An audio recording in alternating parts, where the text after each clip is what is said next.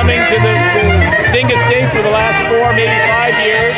Each year it's getting a little bit bigger, a lot more people enjoying it. Someone would splash water on the girls that they would like, but the women would hit them with pussy willows to get them off of them, basically. So that's where the tradition comes from. So in the old country, it was a matter of boys and girls kind of like liking each other or not, and then when they came to the US, it grew and proliferated around like Buffalo, New York, and then sooner to us, and it kind of spread out from there. So here we are.